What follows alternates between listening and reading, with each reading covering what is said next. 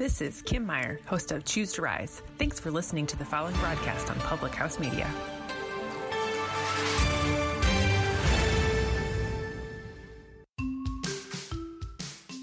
Welcome to the C. Jane Sell podcast, a relatable sales podcast for your weekly dose of sanity. I'm your host, Chelsea Dupre. And I'm your host, Lee Nevis.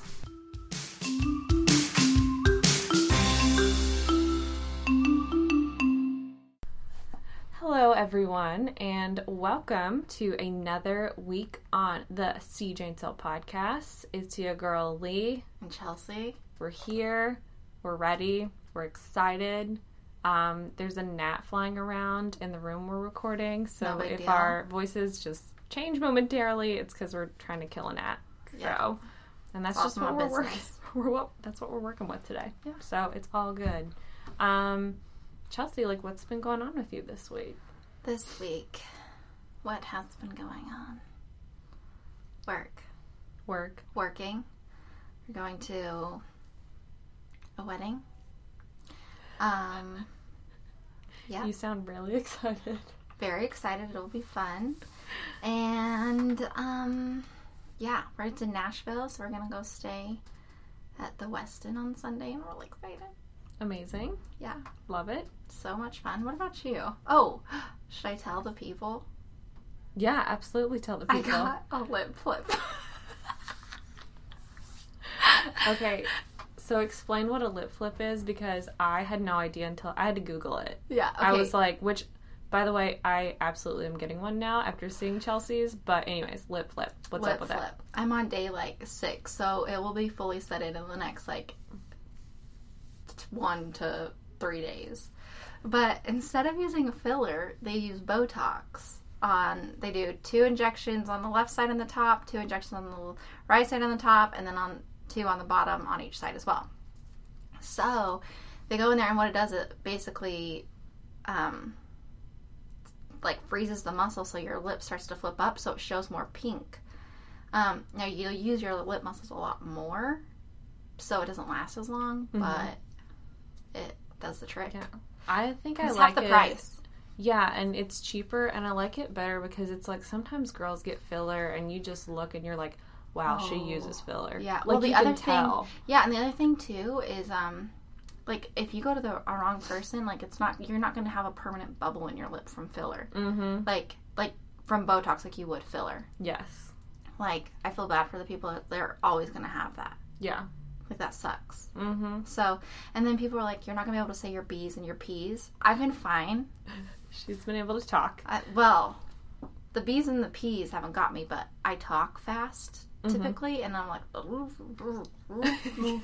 so I can't, sometimes I have to just slow down, and I have a really hard time drinking out of bottles and cans. I can't spit out, when you brush your teeth and you go to go in the sink and spit it out. Yeah. Hard. It's really hard.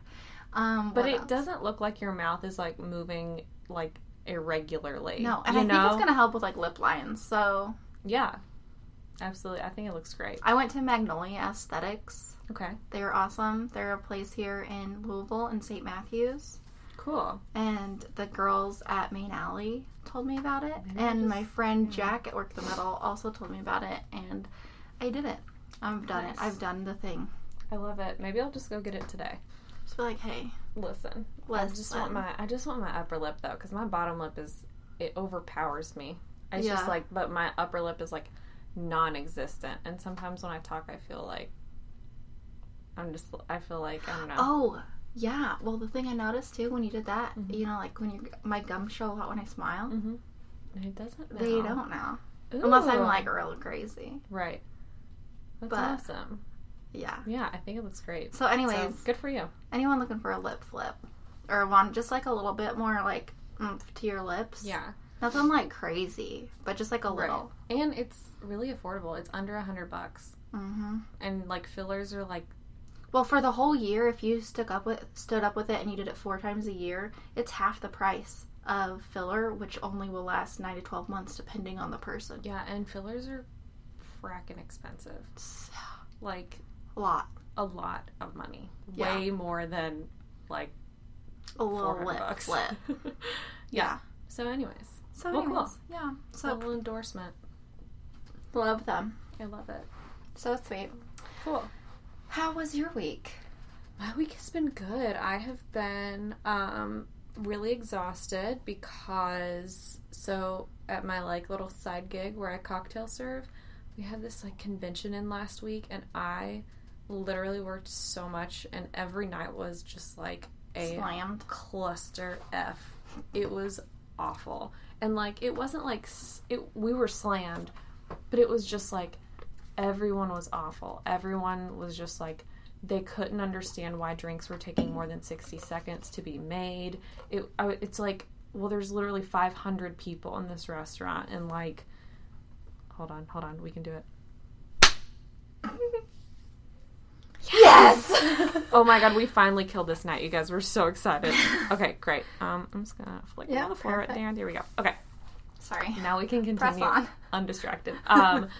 But it was just like, I mean, there's 3 bartenders, and when you ring in like 40 drinks at once, like, they're great and they move great, but it's like you literally only have so many hands. Right. Like, you can only do so much. You can chill. Like, you understand, like, if your drink takes 3 minutes to come out to you, I think you will live. Like, instead of 60 seconds. It was just a lot, and I was so exhausted. And I worked. Trying. Oh my gosh. And I closed every night, so I was there till like 1:30 or 2.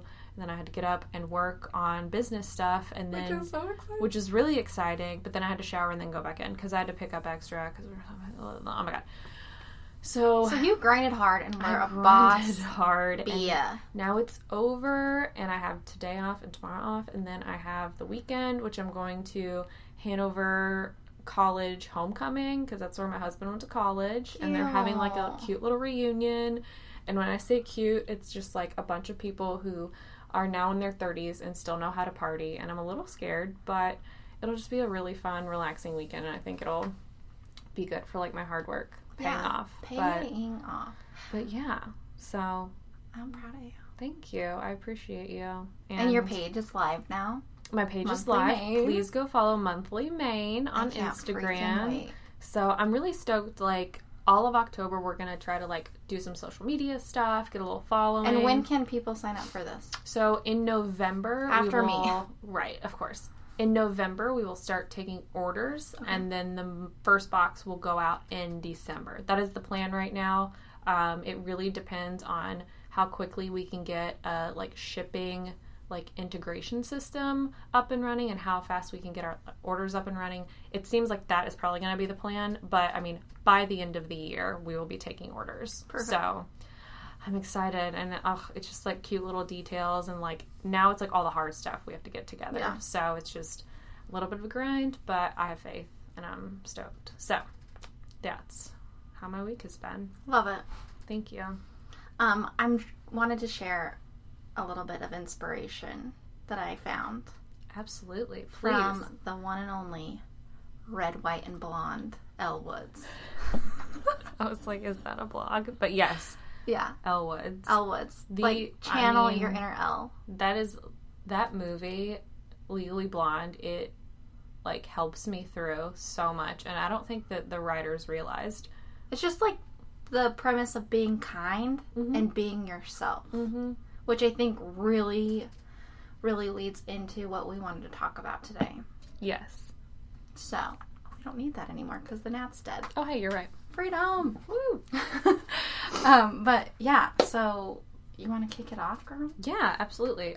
So today we wanted to talk to you guys about 5 things that are keeping you from reaching your goals. I think that these 5 things are probably the most, I guess, common reasons that people don't reach their goals, and it's just like you forget about it. And I think it's something you have to consciously think about, like when you're feeling down, when you're feeling unmotivated. Like, these are 5 things that you need to just like be aware of, because they literally happen to everyone, and everyone experiences these things. It's not just, it's not reserved for like a certain like unsuccessful, like really, really successful, incredible people experience this stuff. Yes. And so these are things that I personally would love to work on, and we thought that it would be great to talk about today in case you need to work on them too. Yeah, and if you don't, then you just start a podcast and let me know what it's called so I can learn from you. Write a blog. I will read it. I will skim it. Yes, exactly. Cool. So do you want to kick off the first one? Yeah, I think the biggest thing is waiting till you're ready. Waiting until you are ready is the wrong move. You're not going to be ready. You're never going to be ready. You're absolutely not. In Maddox and Rose, when she was saying, like, if anyone wants to start a business, like, if it's on your mind and you really feel passionate about it, just do it. You're never going to be ready. Never. Ever. Yeah, and I think you always, like, have to think in your mind. Like, I think we get in our heads of, like, well, I need to learn how to do this first. I need to learn how to do this. Like, I really don't have the time right now, whatever. No. Make the time. Learn as you go. Mm-hmm. If you get to a point where you're panicking over something, I promise you, your, like, adrenaline and, like, survival mode will kick in. Yeah. And you will figure it out, like, as you go. That's kind of what I've been doing a lot because it's, like, I've never freaking used, like, spreadsheets and like converting them into like I don't know, but it's like I have to learn it. Yeah. And I am like learning how to do it, and if I waited until I was ready, I would never be ready because it's not something that I needed right then, but now I do need it, and now I know I need to learn it. Yeah. So it's like you just got to jump in and dive in, and you're literally never going to be ready. I love that. The best time to start something is 6 months ago. The second best time is now. Yeah! Fist bump! I went fist bump, but prep for a chest bump. You did. I mean, I appreciated it, though. It's fine. You made fists. When you were halfway there. You were ready. Yeah. I just think that's so important. It's never gonna be the right time. Ever. Completely. So you just got to do it. You have to just do it. If it's something you're really passionate about, you just go in with the mindset of, I am refusing to fail, and I'm going to figure it out. Yes. Failure isn't an option for this. It's my passion. I love it. I'm going for it. I have goals that I have and I am going to hit.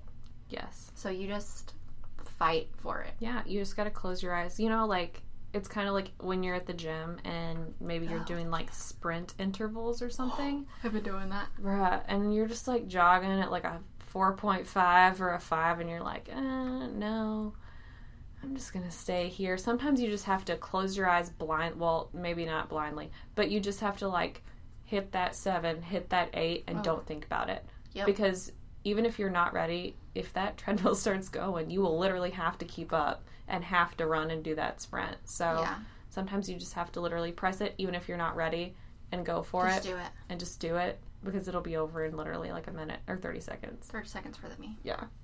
I think the best thing that you can think about in like hard times or difficult times is that they always end. They always end. And have like I think that's why vision boards are so important. Yes. Like when you're going through the hard time, look at what your goal is. Completely. Like this is my goal, which leads into one of the other things that we wanted to talk about was setting unrealistic goals. Yes. The thing that I really like that I've learned from work is setting SMART goals. Absolutely. You know, something that is obtainable, realistic. This is what I'm going to do. This is how I'm going to do it. This is when I'm going to do it. Yes, like making a plan, because I think that a lot of people set goals that are either too high, and like you can't just say like, hey, I want to make $1 million next year. Yeah. Okay, well, like, how are you going to do that? Is that realistic for you? Are you able and willing to put in the time and effort to do that? Or maybe you want to do you need to scale it back and say, I want to make $500,000 next year, and that's something you could realistically obtain. Even if you don't reach it, it is a goal that you can reach toward and not feel like so overwhelmed, like I'm not going to get there. And so definitely setting realistic goals and setting a plan to reach them is something that I think it will help you in the long run. It's as simple as, I want to make $200,000 next year. So what do I have to do? I have to hit X amount of sales and pick up a side job.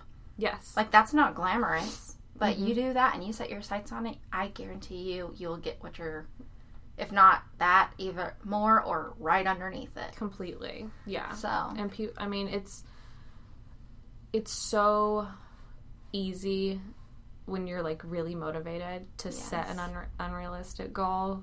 And like at 9 o'clock at night when you're laying in bed and you're like, oh my gosh, I just see myself at the gym. Like, I'm going to wake up I'm waking up at 5. hey, Alexa, wake me up at 5. And it's like, yeah. Alexa, wake me up at 5:15. Yeah. Yes, exactly. So it's kind of like that whole thing of like when you try to make like a million plans when you feel like really motivated and wanting to hang out with people, and then the day comes and you're like, oh my gosh, I hope how am I gonna get out of this? Like, maybe I should fake an injury. Like, I don't know what to do. Like, but you have to realize, like, am I actually gonna want to hang out with 5 people 5 nights in a row, or should I just schedule like one dinner this week? Yeah, you know, for sure. You have to just set realistic goals, because setting unrealistic goals sets you up for failure. Mm-hmm. It does. So, and that kind of leads into the third mistake that we make, and that is viewing your mistakes as failures. Yes. There's a difference between, like, setting yourself up for failure, like doing 10 things in 7 minutes that require an hour. That is setting yourself up for failure. Yep. But, like, this is you presented too soon to a customer. That's a mistake you can learn from. It's not a failure, because you're going to present to them again down the road, but you're going to be better at it. Yes. Or, I mean, as simple as just saying something at the wrong time, or you're late for a meeting, or you did something wrong one day. I mean, it's just a mistake, not a failure. Correct. My mistake is not eating lunch before I came here, and I hope everyone just heard my stomach growl so loud. But it's just a mistake, not a failure. Yeah, I think we can really get down on ourselves, especially when we're starting something new, and we can convince ourselves, like, oh my gosh, I'm not right for this. Like, this is not meant for me because I'm making so many mistakes. But all you're doing is you're learning. Yeah. You're learning for the future. Well, one thing in our job, or my job, is you go out and you cold call, and you cold call, and you cold call. And sometimes you're going to go, as a new person, you're going to go to an account that we actually already service. And so a lot of times you hear, like, I'm so stupid, I failed. I'm like, oh my gosh. You called an account we already service. Like, now you know. Like, now you can ask for a referral letter. Like, it's not a big deal. Absolutely. No big deal. Yeah. Sometimes you have to fall on your face, because that is only going to set you up to be better for the next thing. Completely. I met a guy this week who, he had a friend who was from Australia. Okay. And he decided he was going, this is a true story. He decided that he was going to move to Vietnam and open up a truss building for houses, right? Truss building company. Spent $2 million over a year building this huge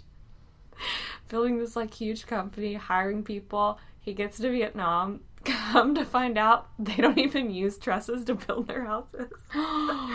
Literally was in the hole $2 million. And he was like, oh my gosh, okay, I've got to get out of this somehow. That can be viewed as a huge failure. You literally wasted $2 million.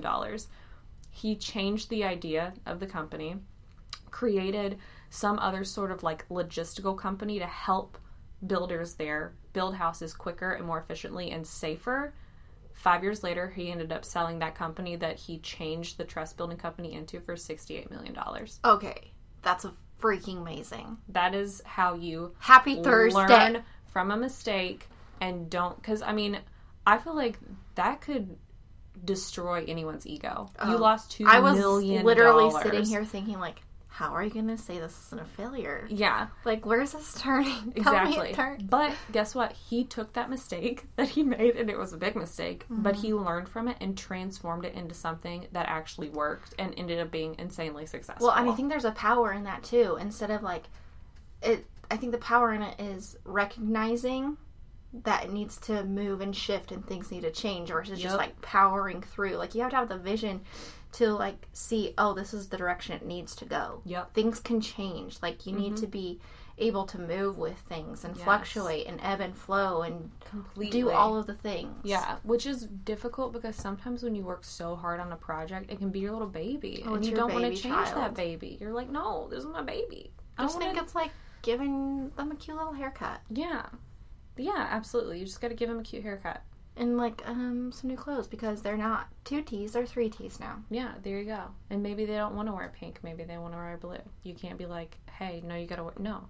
You gotta let that baby be itself and change into what it wants to be. Yeah, maybe and change in what it, change in what it wants to be. Yeah.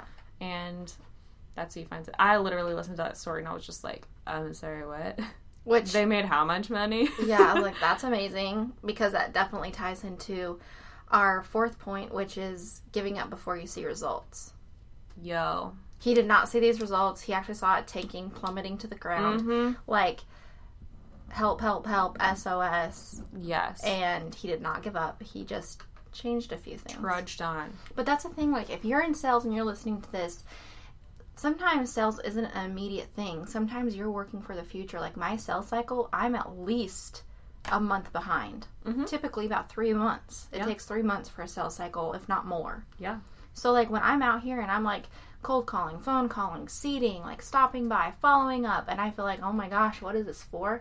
And then all of a sudden, account sold, account sold, account sold. Like, don't stop. Just keep going. Yep. That's the biggest thing, is just put your head down, and these I look at as buckets. Like, you just keep putting things in your bucket. Mm-hmm. Eventually, the bucket is going to tip over. Yes. It's on a Ferris wheel. Completely. It doesn't have a choice. It literally will. And I think, especially from my end of things, starting a business, you literally feel like you are just, like, throwing money away and just giving more money and giving more money. And I'm seeing my savings account not growing at all, because every time I get money, I'm putting it into the business. And I'm not seeing any revenue because obviously sales aren't open yet. And I'm just like, oh my gosh, what am I doing? Is this worth it? I start getting into my head. I'm just like, should I just quit now and just, like, pay off all this stuff and just not worry about it? And, like, blah, blah, blah. But I obviously have not seen results because I literally am not taking orders. Like, and I have to remind myself, like, Lee, do not get down on yourself. Eventually it will happen. Eventually people will start buying, and you have to just stick it out and calm yourself down and just let the process do its thing, rather than getting in your head of, I need results now. Well, and it's just like this podcast. Like, we want to build up a following and, like, a credibility and things like that before we start, like, taking on some of the people that have reached out to sponsor us. You Completely. know? We want to be picky and choosy, and we want to have, like, we want people to believe in what we're saying and trust what we're saying. So, like, if we are repping a brand, then you're like, oh, I trust Lee and Chelsea. So I want to... Sometimes you got to take the time and make the foundation. Yep. So it makes sense for the consumer or customer, however you want to look at them, when the time is actually right, because it'll be correct, more beneficial for you. Definitely. Like, we want to actually help out what we're doing instead of, like... 100. Just jump in because we want results right now. Right. So I feel that. Yeah. Yeah. And, yes.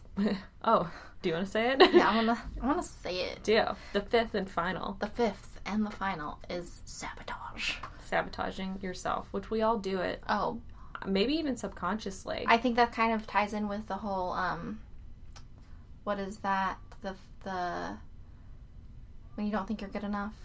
Ooh, imposter syndrome. Yeah. Sabotaging yourself is, I think, very equivalent, if not the same thing, as imposter syndrome. Yes, it is. It's like, it's sabotaging yourself right before you reach the end. Yeah. Because I feel like the very end is the hardest, and right before you see results, like, it is so terrifying. You feel like you're not going to reach them. You feel like you're not going to see them. And so you sabotage yourself. You're like, no, this isn't for me. Like, I'm giving up. I'm going to take a half day. Yeah. I'm going to start something else. I'm going to... Yes. You know, or, oh, I'm really close. I can take a half day today. I could do something else. No. Yes. Go. Hit the line. Do the thing. Cross the finish line. Girl, hustle up. Yes. Because you can do it. That's the biggest thing. Like, you can cross that finish line because you're literally almost at the end. And you have to keep reminding yourself that you are a capable human being. You got this far. Look at all the hard work you've put in. No one else can do this but you. You are absolutely capable, and don't sabotage yourself.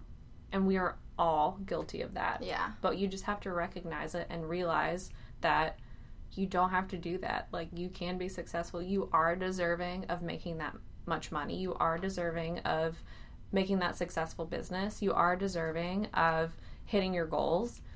And you just have to remind yourself of that. And it's hard. And it is something you have to think about every day consciously. Yeah. You don't just wake up and it doesn't happen. You have to wake up, get yourself in the right mindset. You have to do the things that you know that are going to help you out. Mm-hmm. Like, for me, it's something as simple as, like, waking up and instead of, like, reaching for a LaCroix, which I'm kind of guilty of sometimes, making, like, hot water with lemon, because I know that's going to make me feel better. And that's my prebiotic that I take first thing, and I know it's going to help me. It's going to make me more alert. I'm not going to have brain fog, but sometimes it's hard. I just want to get a LaCroix.